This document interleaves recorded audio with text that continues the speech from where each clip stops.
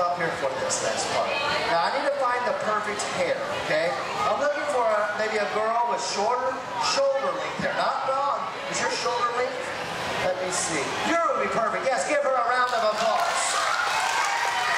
Come on up here. Hi there. Stay right over here. What's your name? This is Kara. Give her a big round of applause. Now Kara, you saw what that was doing to me. You saw it shocking me, right? But she still volunteered. This might be the last thing she ever volunteers for. Okay, now Kara, here's what we're going to do. As long as you're in constant contact with this, you're not going to feel anything at all. Okay, not even a shock. So we're going to stand on the stool here.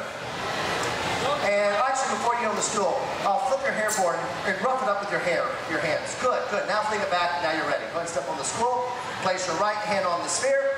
Do you swear to tell the truth, the whole truth, and nothing but the truth for the rest of your life?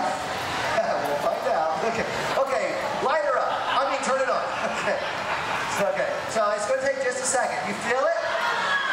Yes? Now shake your head. Shake your head just a little bit. Set that really hard. Shake your head a little harder than that. There you go. Okay. Now look at what's happening. Her hair is rising.